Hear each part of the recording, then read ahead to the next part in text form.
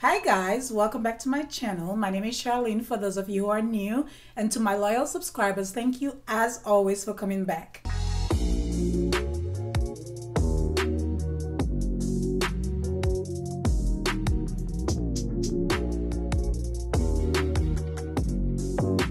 So this is my second video for the day and I'm filming a very exciting video.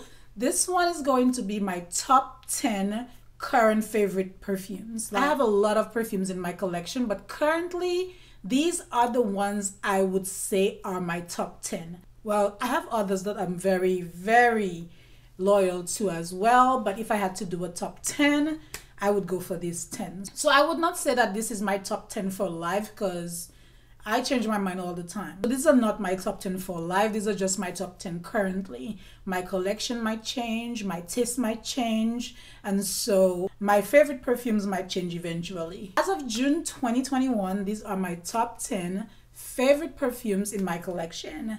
If you guys are not new to my channel, this one will not be a surprise to you. And if you are new, welcome to the world where I'm obsessed with Princess. This is I Don't Need a Prince by My Side to Be a Princess by Kilian. And it is one of my absolute favorite perfumes because I literally cannot get enough of this. When I smell this, it just makes me feel really good. Really sexy and sweet, a little bit daring. I just want more and more of this. I'm already wearing a scent of the day. My scent of the day is Intense Cafe or Intense Cafe by Montal. I'm not gonna mess it up and put on Princess, but really I should have made this my scent of the day. This is described as gourmand with a kick. This is a blend of green tea, matcha, marshmallow, and it also has ginger. That is why it is described as such. To me, it's flirty, it's fun, it is sexy to me. I love when I wear this. Like even if I would not get a single compliment, I would still enjoy the experience with Princess. I have a dedicated video on kissing and Princess, so I will put a card up here so you guys can check it out if you want to. I like the packaging. To me, it's unique, it's different. So this is my warm, sweet, sexy gourmand, which I love, and of course that's why it had to be in my top 10. The next fragrance that made my top 10 list is Angel Muse. This one comes from the house of Mugler. I fell in love with this fragrance immediately when I added it to my collection. This is a woody gourmand. That's how I always describe it. Because of that hazelnut spread in the base of it, it makes it very warm and sweet, but it also has a lot of depth and character with the patchouli. It is sharp. It comes in hot. Coming in hot. Like, you either love this or you don't, and I'm definitely on the love side of Angel Muse. I love this. I cannot imagine not having it in my collection. I don't know what I did before I had it in my collection. When I turn it upside down, you can see I've put a little dent in it, but when I turn it this way, it doesn't seem like I did. And there are days when I just crave for this scent, y'all. This has vetiver, patchouli. Like I said, it comes in hot. Like, you cannot miss it, and if you like it, you're gonna like it, and if you don't, you don't like it. But it does have a little edge to it, which makes it sexy to me as well. I love this. I cannot imagine it not being part of my collection. And so the next fragrance to make it to my top 10 is Flower Bomb by Viktor and Rolf. This is classified as a warm and spicy fragrance. It is a floral bouquet, a very sweet floral bouquet. The keynotes on this one are jasmine, orange blossom, and patchouli, and just a beautiful, very popular fragrance. A cult classic, like I always say. This was a repurchase because I had it in my collection previously. Love it. And of course, it has some of my favorite notes. You guys know how obsessed I am with patchouli. It doesn't disappoint in this one. It's not at the forefront. For me, this lasts relatively long. I do not need to reapply when I wear it. When it comes to fragrance names, this is probably one of the most fitting names because this is what it is. However, I have to say that it is pretty sweet, at least to me. People tend to focus more on the floral side of it, and I feel like it's very sweet. So the floral notes, the vanilla, the patchouli, it is most definitely an amazing fragrance. Super feminine. Did I mention super feminine? And I had to add her to the collection, and I love the packaging. I mean, anyway, Flower Bomb. The next fragrance we have comes from the house of Valentino. This is Donna Born in Roma. When I got this fragrance, I did not expect to love it as much as I do. This is inspired by the Roman street style. Makes me feel very luxe when I wear this. This is a warm floral fragrance with black currant, which I really enjoy, vanilla bourbon. I believe we have pink pepper in this one as well as jasmine. This is so gorgeous, super feminine, a little bit of sexy, a little bit of depth.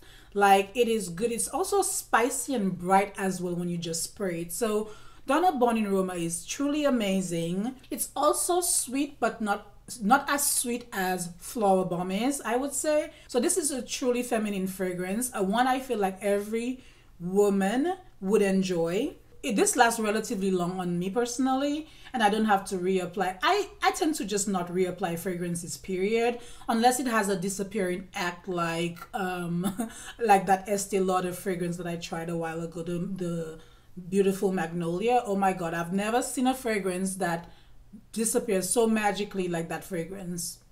Don't recommend it, by the way, but I digress. You should try it out if you haven't, and if you have tried it out, let me know what you think in the comment section down below.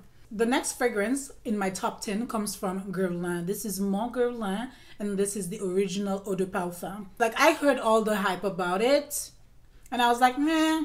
I wasn't super interested in trying this out, to be honest, but one day I finally got to sniff it, and I am in love with this fragrance. This to me is ultra feminine. I would have never guessed how much I would love and appreciate lavender in a scent, but this is so beautiful, so gorgeous.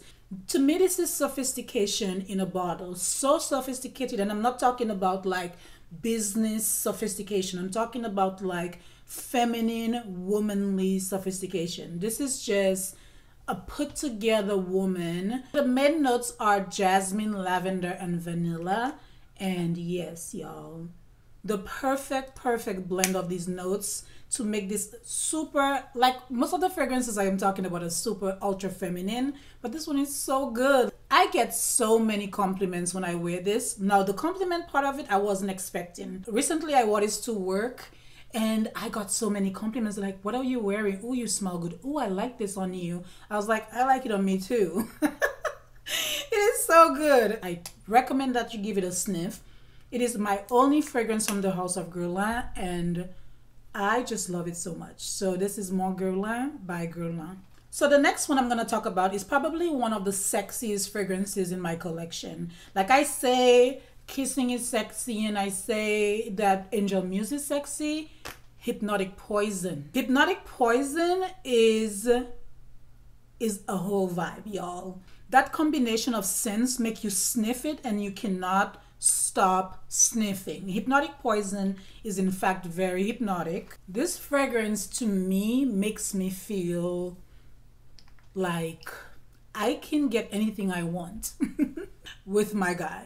Like, I feel like if he smells this on me, he would grant all my wishes. Hypnotic Poison settles on me in the most beautiful way.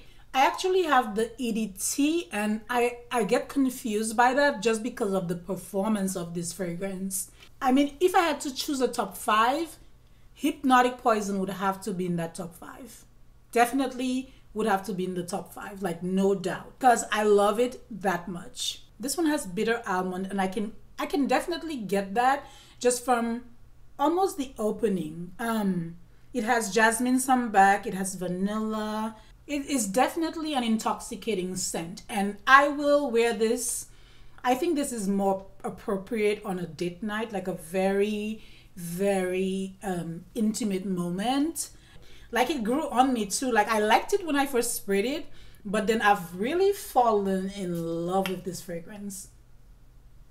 Oh, y'all, this is so good. So good. Mwah! Love it. The next one on my list is definitely a must, just because you need that elegant, sophisticated, almost classic scent in your collection. You have to have it. This one might possibly outlast almost every single fragrance I've talked about so far. Almost. Because it lasts forever and a day. This is Coco Mademoiselle, Coco Mad, which I enjoy so much. It is patchouli heavy like no other. The patchouli is what comes forth for me the most. This is long lasting, like, y'all.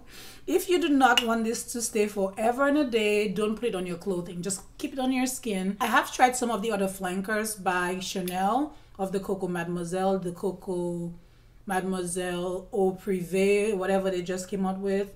There's an Eau de Toilette that they came out with, and I still prefer Coco Mademoiselle Original. So this one is a warm floral with orange. Of course, I told you guys earlier the patchouli, so it's bright, it's sharp, but it still has so much depth to it. It is long lasting, and again, like I said, super elegant. Like, I would wear this for so many different occasions. So in my opinion, this is ultra elegant and a must-have in my collection.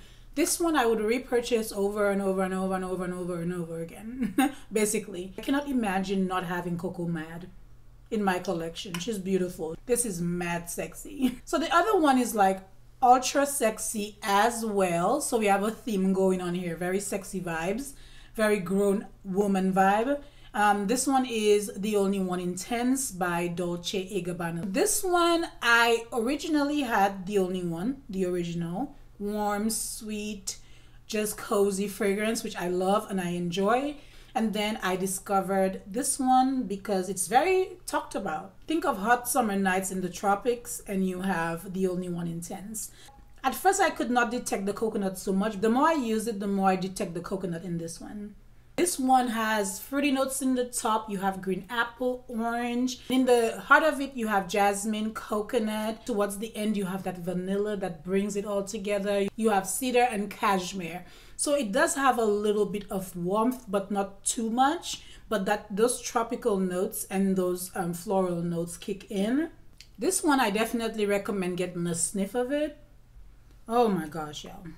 The perfect words to describe this is sensual and feminine. Like, it doesn't get any better than that.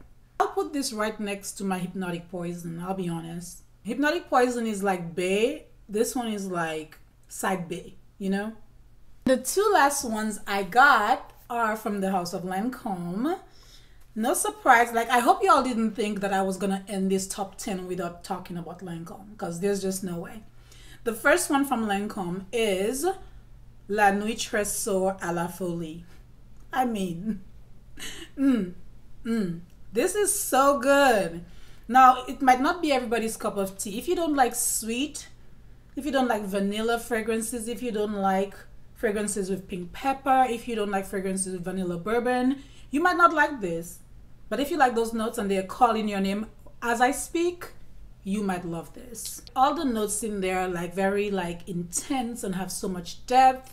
It's a beautiful, warm, creamy perfume, in my opinion, because that vanilla just like mixes everything, like the perfect melange, you know? So à la folie basically translates to someone having complete abandon, just letting go and just basically letting all the feelings come in. And yeah, I love that. So good. So good. And of course, you guys know, if you're familiar with Lancome's perfumes, they last forever and ever. And this one is no exception. It lasts pretty long, pretty long. So this is La Nuit Trésor à la Folie from the Trésor line. Possibly my favorite, but I do have the La Nuit Trésor, and I love that one too. Because I love vanilla so much, I think that's what makes this one, it gives this one a little more edge to me because it's more prominent. So I mentioned earlier that my two last fragrances were from Lancome. If you know me at all, you guys know what the last one is. This one is my heart. I don't think any other fragrance from Lancome lasts as long as this one. We're not talking about Maison Lancome because Oud Bouquet and all the sisters of Oud Bouquet definitely last a lifetime. I'm just talking about the regular line. This is the original La Vie Belle. It has been like the benchmark of Lancome perfumes, and this one is just bae. I've always said that La Vie Belle is my signature scent. Although I'm slowly moving away from it a little bit just because I have so many, I'm exploring others, so I'm not as faithful as I once was. But I still love it so much, and I cannot imagine not having it in my collection. Like, if my friends know me and you ask them what my favorite perfume is, they should. I'm hoping that they would say La Vie Belle. But like I said, I love so many others equally and possibly more so. This lasts forever, y'all. Like, I get lots of compliments. Although it's a very common scent, it's very accessible as well, so it's very common. And some people don't like smelling like other people, but I feel like the perfume is gonna be different on you anyway, so if you like it, rock it. The way the perfume is gonna settle on me is gonna be very different from how it settles on the next person, you know? The main notes in this one are iris, patchouli, you have spun sugar, which makes it a gourmand of sorts, and you also have vanilla in the base. So it's sweet, it's definitely long lasting, it is noticeable. I feel like when it comes to longevity and projection, the original is definitely the winner. So La Vie est Belle by Lancôme is my 10th fragrance from my current top 10, and I love her so much. And it's just gorgeous as well. Like, the packaging is everything. So join the conversation below and let us know what your favorite perfumes are and why. Thank you as always for watching. Don't forget to like, share, and subscribe. And I'll see you guys in my next video. Bye bye.